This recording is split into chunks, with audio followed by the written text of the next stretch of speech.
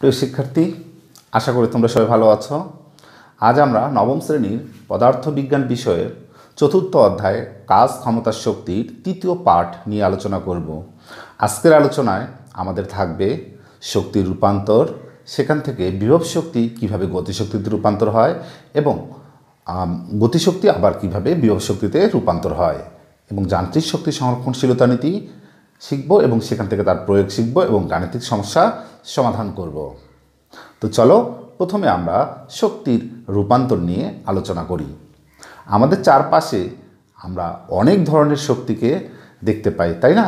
যেমন তাপ শক্তি, আলোক শক্তি, বিদ্যুৎ শক্তি, আমরা সেদিন শিখেছিলাম গতিশক্তি, বিভব শক্তি।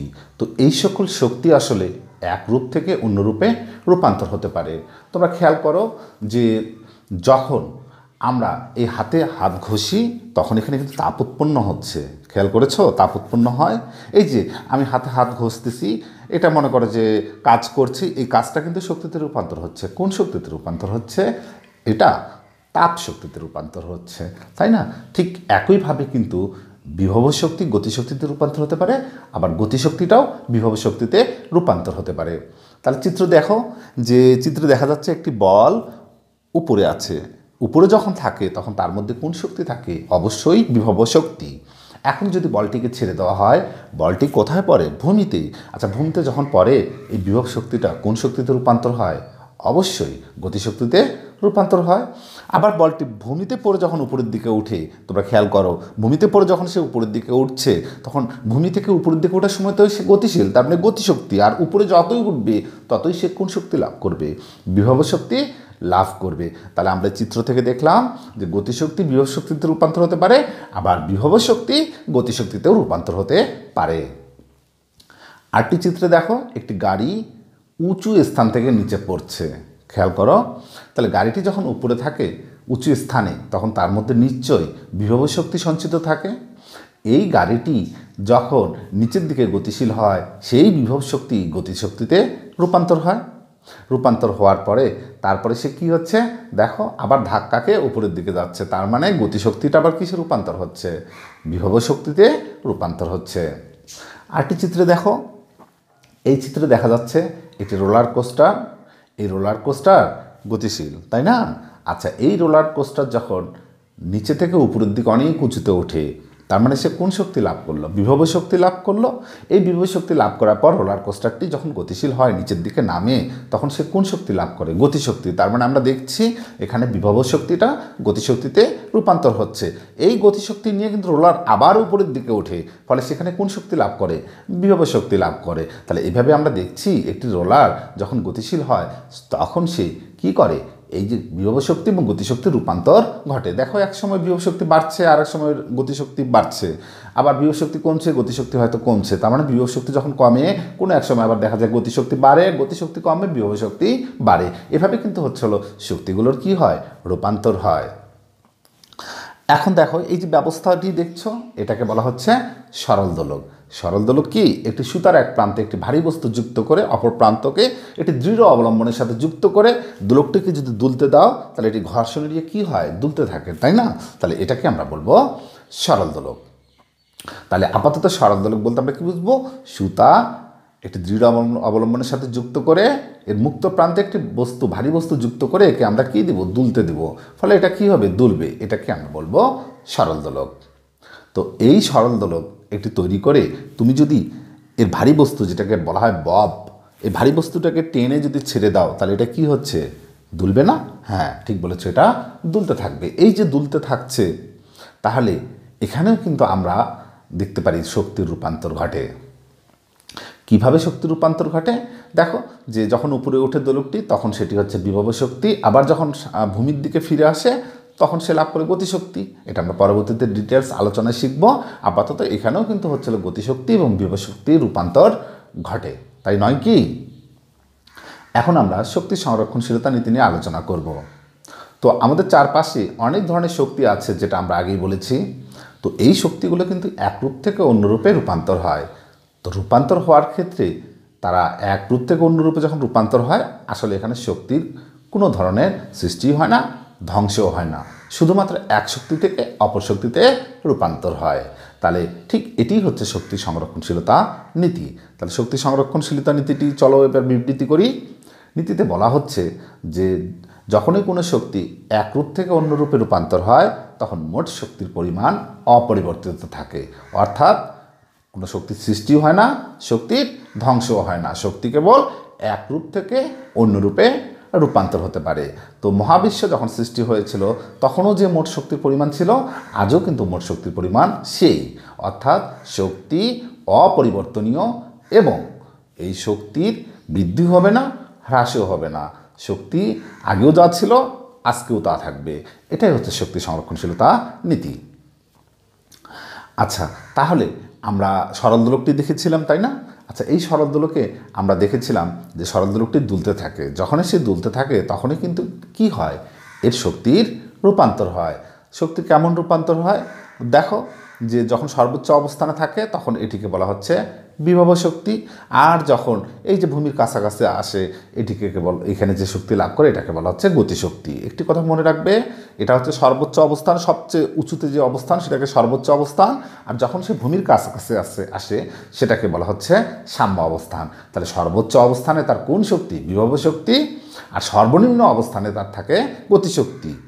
আসলে মাঝখানে কিন্তু অন্য কোনো অবস্থানেও সরল দোলকটি থাকতে পারে, এখানেও গতিশক্তি আছে এবং বিভব শক্তি আছে, তাই না?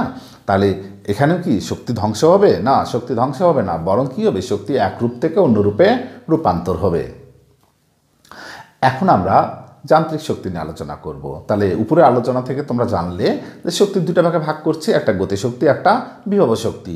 আচ্ছা, আমি যদি এই দুটো শক্তিকে যোগ করি, একত্রিত করি, তাহলে কি একটা মোট শক্তি পাবো, নয় কি?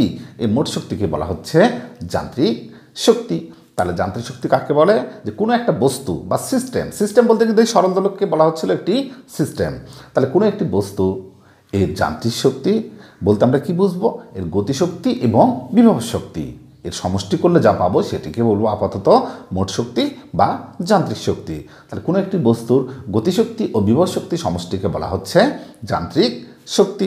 তাহলে ধরে নিচ্ছি যে কোনো একটি বস্তুর গতিশক্তি ইকে মানে কাইনেটিক এনার্জি এবং বিভব শক্তি ইপি মানে পোটেনশিয়াল এনার্জি। তাহলে মোট শক্তি যদি হয় ই বা যান্ত্রিক শক্তি যদি হয় ই, তাহলে গাণিতিকভাবে আমরা লিখতে পারি ই সমান মোট শক্তি সমান গতিশক্তি যোগ বিভব শক্তি, বা ই সমান কি ইকে প্লাস ইপি। তাহলে আমরা জেনে গেলাম যে যান্ত্রিক শক্তি কি? যান্ত্রিক শক্তি মানে গতিশক্তি এবং বিভব শক্তির সমষ্টি, বা মোট শক্তি ই, বা ই সমান ইকে প্লাস ইপি। এখন শক্তি যেহেতু সংরক্ষিত থাকে তাহলে আমরা বলতে পারি যান্ত্রিক শক্তি কিন্তু সংরক্ষিত থাকে। এখন আমরা যান্ত্রিক শক্তি সংরক্ষণশীলতা নীতিকে ব্যাখ্যা করব। প্রথমে আমরা বিবৃতি দিই। তাহলে এই যে আমি বললাম মোট শক্তি ই সমান ইকে প্লাস ইপি, আসলে এই মোট শক্তিরও কিন্তু কোনো পরিবর্তন হবে না। হবে কি? হবে না। তাহলে পরিবর্তন যদি না হয় সেটা অপরিবর্তনীয় রাশি, আমরা সেটাকে কি বলবো? ধ্রুবক বলবো, রাইট?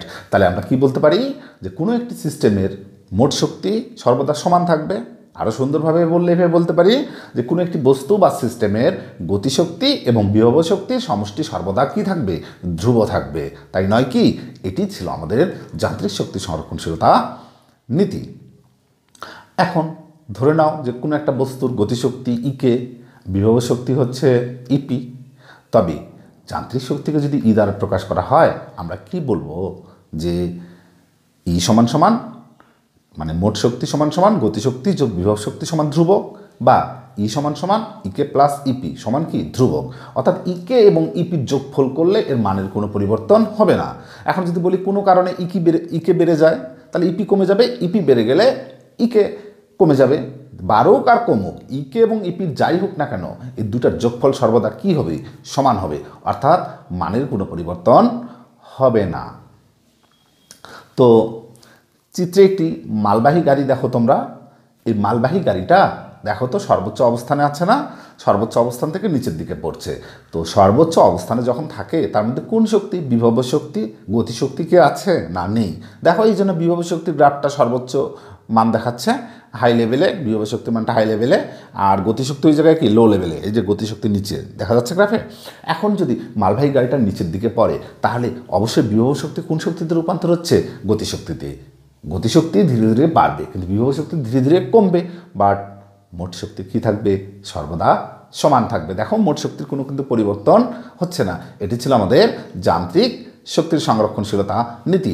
তার মানে গতিশক্তি বিভব শক্তিতে রূপান্তর হোক আর বিভব শক্তি গতিশক্তিতে রূপান্তর হোক না কেন, যাই ঘটুক না কেন, মোট শক্তির কোনো পরিবর্তন হবে না, অর্থাৎ মোট শক্তি সর্বদা ধ্রুব থাকবে। তাই ই সমান সমান ইকে প্লাস ইপি সমান ধ্রুব।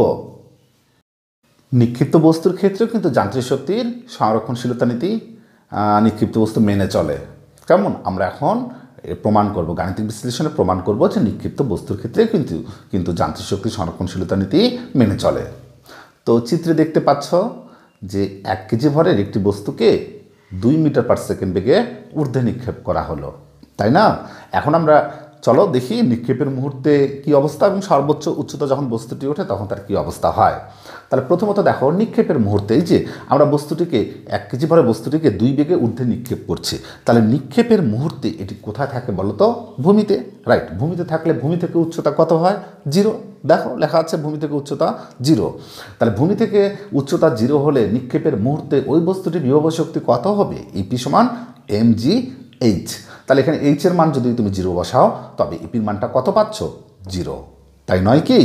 আচ্ছা ঠিক আছে, এখন বলো তো নিক্ষেপের মুহূর্তে এর ভর জানি 1 কেজি, নিক্ষেপের মুহূর্তে 2 বেগে নিক্ষেপ করেছ, তাহলে গতিশক্তির রাশিমালা কি জেনেছ? ইকে সমান হাফ এম ভি স্কোয়ার। এখানে এম এবং ভি এর মান যদি বসিয়ে দাও তাহলে দেখো তো গতিশক্তি কত আসে? হ্যাঁ, গতিশক্তির মান 2 জুল। তাহলে দেখো নিক্ষেপের মুহূর্তে তুমি জানলে বিভব শক্তি 0 আর গতিশক্তি জানলে 2 জুল। এখন যদি আমি তোমাকে বলি যে নিক্ষেপের মুহূর্তে মোট শক্তি কত, তাহলে তুমি মানগুলো বসিয়ে দাও। মোট শক্তি বা যান্ত্রিক শক্তি বলতে আমরা কি জানি? ই সমান সমান ইকে প্লাস ইপি। এই মানগুলো যদি বসিয়ে দিই তাহলে ইপির মান 0, ইকের মান হচ্ছে 2 জুল, তাহলে মোট শক্তি ই সমান কত হয়? 2 জুল। তাহলে তুমি হিসাব করে পেয়ে গেছো যে নিক্ষেপের মুহূর্তে মোট শক্তি 2 জুল। এখন আমরা কোথায় দেখব? সর্বোচ্চ উচ্চতায়। হ্যাঁ, বস্তুটি যখন নিক্ষেপ করা হয় সর্বোচ্চ একটি উচ্চতায় উঠে, খেয়াল করো যে সর্বোচ্চ উচ্চতায় উঠেছে বস্তুটি উপরে এখন কিন্তু, তাই না? তাহলে এই সর্বোচ্চ উচ্চতায় আমাকে আবার বের করতে হবে বিভব শক্তি, গতিশক্তি, তাদের যোগ করতে হবে, পাবো যান্ত্রিক শক্তি। আমি দেখব যে ওখানেও 2 জুল পাই কিনা। তাহলে শুরু করি। সর্বোচ্চ উচ্চতায় বস্তু যখন ওঠে তখন তার শেষ বেগ হয় 0। আচ্ছা, শেষ বেগ 0 এবং ভর তো তুমি জানো বস্তুটির 1 কেজি। তাহলে এখানে যদি আমরা গতিসূত্র প্রয়োগ করি ভি স্কয়ার সমান ই স্কয়ার মাইনাস 2gh, তাহলে ভি হচ্ছে শেষ বেগ, ইউ হচ্ছে যে বেগে নিক্ষেপ করেছো আদি বেগ, জি হচ্ছে অভিকর্ষের ত্বরণ, আর এইচ হচ্ছে বস্তুটা কত উঁচুতে উঠলো। হ্যাঁ ঠিক ধরেছো, বস্তুটি কত উঁচুতে উঠলো এটা আমাদের জানার দরকার আছে, না হলে তো তুমি ওই সর্বোচ্চ উচ্চতা বিভব শক্তি ইপি বের করতে পারবে না। তাহলে আমরা শুরু করি। এখানে মান বসাই ভি স্কয়ার সমান ই স্কয়ার মাইনাস 2gh সমীকরণে মানগুলো বসালে ভি এর মান যদি 0 বসাও আর ইউ এর মান যদি 2 বসাও তাহলে দেখো 2gh সমান কত আসে? 4। এখান থেকে এইচ এর মানটা বের করে নাও, এইচ সমান হচ্ছে 2/g। বাস, তোমার ভূমি থেকে কত উঁচুতে বস্তুটি উঠলো তা কিন্তু তুমি জেনে গেলে। এখন আমরা জানি বিভব শক্তি ইপি সমান কত? mgh। এখানে mgh এর মান বসিয়ে দাও 2/g, তাহলে ক্যালকুলেশন করলে জি কেটে যায়, এম এর মান তো 1, তাহলে 2 গুণন 1 কত হয়? 2 জুল। তার মানে সর্বোচ্চ উচ্চতা তুমি ফলাফল পেলে কত? 2 জুল।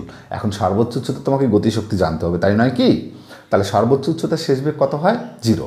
সর্বোচ্চ উচ্চতার শেষ বেগ দেখো 0 হয়, এখানে গতিশক্তি ইকে সমান হাফ এম ভি স্কয়ার, এই সূত্র অনুযায়ী কত হচ্ছে গতিশক্তি? 0 জুল। তাহলে সর্বোচ্চ উচ্চতা তোমার বিভব শক্তি জানা হয়ে গেলে, গতিশক্তি জানা হয়ে গেলে। এখন মোট শক্তি বা যান্ত্রিক শক্তি, তাহলে বলো তো মোট শক্তি বা যান্ত্রিক শক্তি ই সমান কি? ইকে প্লাস ইপি। এখানে মান বসাও, ইপির মান 0, ইকের মান কত? 2 জুল। তাহলে মোট শক্তি কত হচ্ছে? 2 জুল। খেয়াল করেছো সর্বোচ্চ উচ্চতা মোট শক্তি কত? 2 জুল। নিক্ষেপের সময় কত? 2 জুল। তাহলে দেখেছো যে নিক্ষেপের মুহূর্তে কিন্তু এর বিভব শক্তি ছিল 2 জুল, গতিশক্তি 0। আর সর্বোচ্চ উচ্চতা যখন বস্তুটি উঠলো তখন তার বিভব শক্তি হলো 2 জুল, গতিশক্তি 0।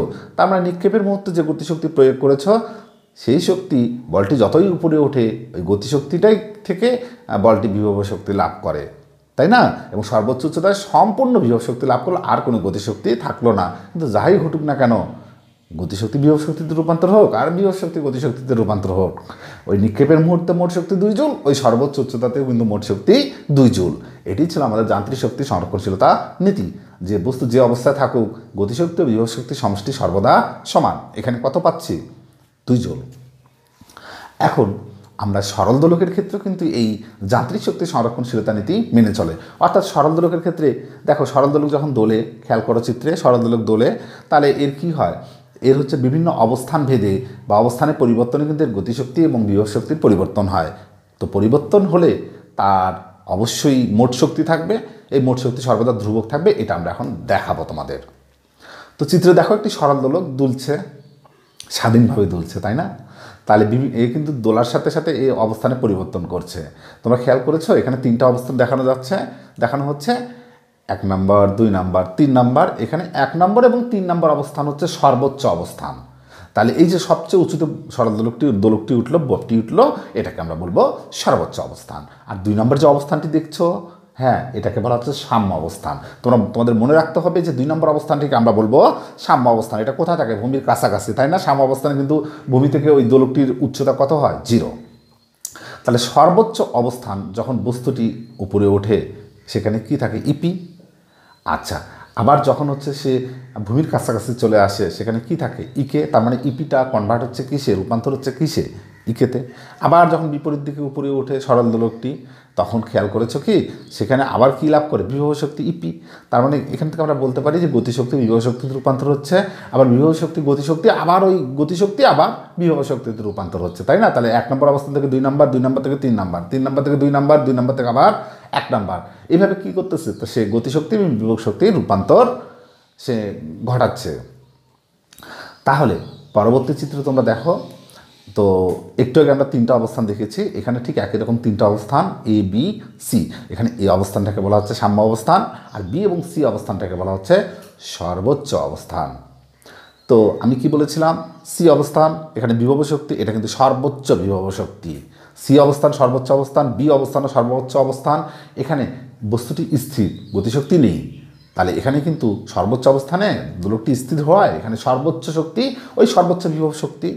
তারপর দোলকটি যখন নিচের দিকে আসে এই অবস্থানে, তখন খেয়াল করেছো, এই অবস্থানে যখনই আসলো তখন কিন্তু আর কোনো বিভব শক্তি নেই, সম্পূর্ণ শক্তিটাই তার গতিশক্তি। এই গতিশক্তি নিয়ে, সর্বোচ্চ গতিশক্তি নিয়ে সে যদি আবার বি অবস্থানের দিকে যায়, আবার সে বিভব শক্তি লাভ করে, কিন্তু তার আর কোনো গতিশক্তি থাকে না। আবার বি অবস্থান থেকে এই অবস্থানে আসে, অর্থাৎ বিভব শক্তি থেকে কোন শক্তিতে রূপান্তর হচ্ছে? গতিশক্তিতে। এভাবে কিন্তু গতিশক্তি বিভব শক্তির রূপান্তর হয়। তাহলে চিত্রে দেখো, একটি অ্যানিমেশনে তোমরা দেখতে পাচ্ছ, এটি সরল দোলক দুলছে, তাই না? এখানে দুটি গ্রাফ দেখানো হচ্ছে, একটি হচ্ছে জিপিই অর্থাৎ গ্র্যাভিটেশনাল পোটেনশিয়াল এনার্জি, তার মানে অভিকর্ষ বিভব শক্তি, বাম দিকের গ্রাফটি, এবং ডান দিকের গ্রাফটিকে বলা হচ্ছে কাইনেটিক এনার্জি অর্থাৎ গতীয় শক্তি। দেখো, সরল দোলকটি যখন সর্বোচ্চ অবস্থানে আসলো, তার মানে এখানে সবচেয়ে বিভব শক্তি জিপিই ভ্যালুটা কিন্তু ম্যাক্সিমাম দেখা যাচ্ছে নিশ্চয়, বাট ওই সময় কাইনেটিক এনার্জি কত? 0। আবার যখন সাম্য অবস্থানে চলে আসে ভূমির কাছাকাছি, তোমরা খেয়াল করো, ভূমির কাছাকাছি কাইনেটিক এনার্জি গ্রাফটি কিন্তু সর্বোচ্চ, বাট জিপিই গ্র্যাভিটেশনাল পোটেনশিয়াল এনার্জি মানে বিভব শক্তি, অভিকর্ষ বিভব শক্তির মান কত? 0। আবার যখন ডান দিকে দেখো, ওই দিকে যাচ্ছে সর্বোচ্চ অবস্থানে, আবার সে কী লাভ করছে? সর্বোচ্চ বিভব শক্তি লাভ করছে, কিন্তু ওই জায়গাতে কাইনেটিক এনার্জি কত হচ্ছে? 0। এইভাবে সরল দোলকটি দুলবে এবং দেখা যাচ্ছে কাইনেটিক এনার্জি এবং গ্র্যাভিটেশনাল পোটেনশিয়াল এনার্জি বা গতীয় শক্তি এবং বিভব শক্তির রূপান্তর হচ্ছে। একবার গতিশক্তি বাড়ছে, বিভব শক্তি কমছে, বিভব শক্তি বাড়ছে, গতিশক্তি কমছে, মানে বাড়বে এবং কমবে। কিন্তু যাই ঘটুক না কেন, এর মোট শক্তি কিন্তু সর্বদা সমান থাকবে। চিত্রে দেখো, অ্যানিমেশনটিতে দেখা যাচ্ছে সরল দোলকটি দুলছে। এখানে 3টা গ্রাফ, একটি গতিশক্তি, সর্ববামেরটি হচ্ছে মোট শক্তি, তারপরেরটি হচ্ছে হলো গতিশক্তি, তারপরেরটি অভিকর্ষ বিভব শক্তি। তাহলে দোলকটি যখন সর্বোচ্চ অবস্থানে, তখন তার বিভব শক্তি সর্বোচ্চ, কিন্তু ওই সময় গতিশক্তি সর্বনিম্ন, কিন্তু মোট শক্তি কিন্তু ওই সর্বোচ্চ বিভব শক্তির সমান। খেয়াল করেছো, মোট শক্তি দেখাচ্ছে গ্রাফে সর্বোচ্চ। আবার যখন দোলকটি সাম্য অবস্থানে চলে আসে, তখন দেখো গতিশক্তি সর্বোচ্চ, ইকের গ্রাফটি সর্বোচ্চ ম্যাক্সিমাম লেভেলে আসে, কিন্তু ওই সময় বিভব শক্তি কিন্তু মিনিমাম লেভেলে, বাট মোট শক্তি কিন্তু বাম পক্ষে দেখো সর্বদাই সমান। এভাবে সরল দোলকটি তার অবস্থানে পরিবর্তন ঘটাক না কেন, যতই তার অবস্থানে পরিবর্তন ঘটাক, গতিশক্তি বিভব শক্তিতে রূপান্তর হোক কিংবা বিভব শক্তি গতিশক্তিতে রূপান্তর হোক, মোট শক্তি কিন্তু সর্বদা সমান থাকবে। পরবর্তী একটি চিত্রে দেখানো হচ্ছে, এখানে একটা সরল দোলক, এখানে একটা ব্যবস্থা দেখানো হচ্ছে। এখানে সরল দোলকের কয়টা পয়েন্ট দেখতে পাচ্ছ তোমরা? 4টি point, A B C D. তোমরা খেয়াল করেছো নিশ্চয়, এ এবং ডি হচ্ছে সর্বোচ্চ অবস্থান যেখানে দোলকটি স্থির থাকে, তাই না? তাহলে বলো তো, এ অবস্থান নিয়ে যদি আলোচনা করি, প্রথমে এ অবস্থানে দোলকটি স্থির থাকায় গতিশক্তি 0। আচ্ছা, ধরে নাও এই অবস্থানের বিভব শক্তি, সর্বোচ্চ বিভব শক্তি কত? 2.4 জুল। তাই না? তাহলে মোট শক্তি বের করেছো, কত আসে? 2.4 জুল। আচ্ছা, এখন মনে করো দোলকটি আছে কোথায়? বি অবস্থানে, মানে সাম্য অবস্থা এবং সর্বোচ্চ অবস্থার মাঝামাঝি। যখনই সে বি অবস্থানে আসবে, একটু কি গতিশীল সে হয়নি? অবশ্যই হয়েছে। তাহলে এই গতিশক্তিটা কই থেকে পেয়েছে? বিভব শক্তি থেকে। তার মানে তার বিভব শক্তি সামান্য কমে যাবে। বিভব শক্তি কত হলো এখানে? 2 জুল। এবং এখানে যদি এখানে বিভব শক্তি ধরে নাও 0.4 জুল, এবং গতিশক্তি কত দেখাচ্ছে? 2 জুল। তাহলে এখানে মোট শক্তি কত পাচ্ছ? 2.4 জুল। শক্তির তো কোনো চেঞ্জ নেই মোট শক্তির। এখন চলে যাই সি অবস্থানে। খেয়াল করো, সি অবস্থান কিন্তু সাম্য অবস্থান। সি অবস্থান যদি সাম্য অবস্থান হয়, প্রসঙ্গ তলের কাছাকাছি বা প্রসঙ্গ তলে বলতে পারো, তাহলে এটা তো ভূমির খুব কাছাকাছি। এখানে ভূমি থেকে উচ্চতা 0 হয়, এখানে কিন্তু অভিকর্ষজ বিভব শক্তির মান 0। খেয়াল করেছো? তাহলে অভিকর্ষজ বিভব শক্তির মান 0 হলে মোট শক্তিতে 2.4 জুল। তার মানে সম্পূর্ণ মোট শক্তিটা সে গতিশক্তিতে রূপান্তর হবে। তাহলে এখানে গতিশক্তির মান কত? 2.4 জুল, এবং বিভব শক্তির মান কত হচ্ছে? 0। বাট মোট শক্তি কিন্তু ওই 2.4 জুল। আবার দোলকটি যখন যাচ্ছে ডি অবস্থানে, খেয়াল করো ডি অবস্থান সর্বোচ্চ অবস্থান। সর্বোচ্চ অবস্থান, এখানে বেগ 0, তাই এর গতিশক্তি 0। বাট বিভব শক্তি কিন্তু সর্বোচ্চ কত? ওই সেই 2.4 জুল। তাহলে যোগ করলে কত পাচ্ছ? মোট শক্তি ওই 2.4 জুলে পাচ্ছ, তাই নয় কি? তাহলে তোমরা সরল দোলকের ক্ষেত্রে শক্তির রূপান্তর কীভাবে ঘটে সেটা তোমরা বিস্তারিত জানতে পারলে। তো শিক্ষার্থী, আমরা আজকে শক্তি রূপান্তর, যান্ত্রিক শক্তি সংরক্ষণশীলতা নিতে এগুলো জানলাম। তো যে সকল আলোচনা হলো, চলো তার উপর ভিত্তি করে আমরা কয়েকটি এমসিকিউ জেনে নিই। দেখো, এমসিকিউতে বলা হচ্ছে 1 নম্বরে, একটি বস্তুকে ঊর্ধ্বে নিক্ষেপ করলে সেক্ষেত্রে কোনটি সঠিক? ঊর্ধ্বে কিন্তু নিক্ষেপ করছো, তাই না? তাহলে তুমি তো জানো, ঊর্ধ্বে যদি নিক্ষেপ করে নিক্ষেপের মধ্যে গতিশক্তি প্রদান করেছো, আর উপরে উঠলে সে বিভব শক্তি লাভ করে। তার মানে সঠিক উত্তর হবে খ নম্বর, কি গতিশক্তি বিভব শক্তিতে রূপান্তর হয়। সঠিক উত্তর অপশন বি বা খ। দেখো, 2 নম্বর অপশনে বলা হচ্ছে, কোনো বস্তুকে 200 জুল শক্তি প্রদান করে যদি ঊর্ধ্বে নিক্ষেপ করা হয় তবে সর্বোচ্চ উচ্চতায় শক্তির পরিমাণ কত? তার মানে একটা বস্তুকে তুমি 200 জুল শক্তি প্রদান করে ঊর্ধ্বে নিক্ষেপ করেছো। এখন বলেছে সর্বোচ্চ উচ্চতায়। এই যে সর্বোচ্চ উচ্চতায়, এর মোট শক্তি পরিমাণ কত? আচ্ছা, যান্ত্রিক শক্তি সংরক্ষণশীলতা নীতিতে কি বলেছে? যে শক্তি নিয়ে তুমি একে নিক্ষেপ করবে, সর্বোচ্চ উচ্চতায় মোট শক্তি চেঞ্জ হবে না, কোনো চেঞ্জ হবে না। তাহলে সর্বোচ্চ উচ্চতাতে ওই মোট শক্তি কত হবে? 200 জুল। তাই এখানে সঠিক উত্তর হবে ঘ, অর্থাৎ 200 জুল। 3 নম্বর দেখো, 3 নম্বর অপশনে বলা হচ্ছে, 2 কেজি ভরের কোনো বস্তুর বিভব শক্তি 256 জুল। তার মানে একটা বস্তু উপরে আছে, এর ভর 2 কেজি, এর বিভব শক্তি, সর্বোচ্চ বিভব শক্তি কত? 256 জুল। বস্তুটি যখন ভূমিতে ফিরে আসবে তখন বলা হচ্ছে কত বেগে ভূমিতে আঘাত করবে। সর্বোচ্চ অবস্থানে এর মোট শক্তি 256 জুল, 2 কেজি ভরে। যখন ভূমিতে ফিরে আসবে সে কত বেগে আঘাত করবে? আচ্ছা, এটা তো খুব ইজি একটি ব্যাপার, যে সর্বোচ্চ অবস্থানে মোট শক্তি কত? 256 জুল। তাহলে সর্বনিম্ন অবস্থানে ভূমিতে ফিরে আসলে মোট শক্তি কত? 256 জুল নয় কি? অবশ্যই। তাহলে মোট শক্তি যদি 256 জুল হয়, সেখানে কোন শক্তি? বিভব শক্তি কি আছে? না, সম্পূর্ণটাই তার গতিশক্তি। তাহলে আমরা কি লিখতে পারি না যে এখানে গতিশক্তি 256 জুল, অর্থাৎ হাফ এম ভি স্কোয়ার সমান 256 জুল? তাহলে half M V square, half গুণন এম এর ভ্যালু 2, 2 দিয়ে কেটে দাও, তাহলে ভি স্কোয়ার সমান কত হয়? 256। তাহলে ভি সমান কত হচ্ছে? 16। তাই সঠিক অ্যান্সার হবে ক, অর্থাৎ 16 মিটার পার সেকেন্ড। 4 নম্বর অপশনে বলা হচ্ছে, সরল দোলকের সর্বোচ্চ অবস্থানে, দেখো এখানে অনেকগুলো অবস্থান দেওয়া আছে, তো সর্বোচ্চ অবস্থানে কিন্তু মোট শক্তি কী থাকে? সর্বদা সমান থাকবে। তাই সঠিক উত্তর কোনটি? ঘ নম্বর প্রশ্ন, ডি অপশনটি সঠিক, যে সরল দোলকের সর্বোচ্চ অবস্থানে মোট শক্তি সর্বদা সমান থাকে বা একই থাকে। তাহলে চলো আমরা একটি গাণিতিক সমস্যা সমাধান করি। একটি বস্তুকে 10 মিটার পার সেকেন্ড বেগে ঊর্ধ্বে নিক্ষেপ করা হলো, কেমন? এবং বলা হচ্ছে প্রশ্নে যে ভূমি হতে কত উচ্চতায় এর গতিশক্তি বিভব শক্তির দ্বিগুণ হবে। আবার প্রশ্নটি দেখো, যে একটি বস্তুকে 10 মিটার পার সেকেন্ড বেগে ঊর্ধ্বে নিক্ষেপ করেছে, মানে বস্তুটাকে 10 বেগে ঊর্ধ্বে নিক্ষেপ করেছে। তো ভূমি, এটা যদি ভূমি হয়, ভূমি হতে কত উঁচুতে, মানে যত উপরে উঠবে এর তো গতিশক্তি কমবে, বিভব শক্তি বাড়বে, তাই না? তো বলেছে ভূমি থেকে কত উঁচুতে গতিশক্তি বিভব শক্তির দ্বিগুণ হবে। আমাদের সেই ভূমি থেকে কত উচ্চতায় সেটাই বের করতে বলেছে। তাহলে এখানে সমাধান দেওয়া আছে, তোমরা দেখো। ধরে নিচ্ছি ভূমি থেকে x মিটার উচ্চতায় এই বস্তুটির গতিশক্তি বিভব শক্তির দ্বিগুণ হবে। দেখেছো ভূমি থেকে কত মিটার উচ্চতা ধরেছি আমি? x মিটার উচ্চতা, রাইট। তাহলে এই x এর মানটি কিন্তু আমাকে বের করতে হবে, তাই নয় কি? তাহলে ভূমি থেকে x মিটার উচ্চতায় আমরা এখন বের করব গতিশক্তি, ভূমি থেকে x মিটার উচ্চতায় আমরা বের করব বিভব শক্তি, এবং সেখান থেকে ইকুয়েশন আমরা দেখাবো যে E কে সমান সমান 2EP, এবং এখান থেকে কিন্তু আমরা x এর মানটা বের করে নেব। তো চলো শুরু করি। প্রথমে আমরা দেখব x মিটার দূরত্ব অতিক্রমে বা ঊর্ধ্বে নিক্ষেপ করার পর x মিটার দূরত্ব যখন উপরে উঠবে, ওই x মিটার দূরত্ব অতিক্রম করার সাথে সাথে সে কত বেগ লাভ করে। হ্যাঁ, বুঝতে পারছো, আমি গতিশক্তি নির্ণয় করব। তাহলে এখানে আমরা কোন সূত্র প্রয়োগ করব? গতির সমীকরণ। v স্কয়ার সমান কত? u স্কয়ার মাইনাস 2gx, তাই নয় কি? আচ্ছা, v স্কয়ার সমান কত? u square minus 2gx। তাহলে v স্কয়ার সমান u, যে বেগে নিক্ষেপ করেছে 10, 100 মাইনাস কত হচ্ছে? 2 ইন্টু জি ইন্টু এক্স। তাহলে আমার v স্কয়ারের মানটা জানা হয়ে গেল। অতএব ওই x মিটার দূরত্ব অতিক্রম করার পর একটা জায়গায় যখন সে যাবে, ওই জায়গায় গতিশক্তি কত দেখি তো? E কে সমান আমরা কত জানি? Half m V square. তাহলে half into m into V square. এই ভি স্কয়ারের মানটি তুমি কত বলে বের করেছো একটু আগে?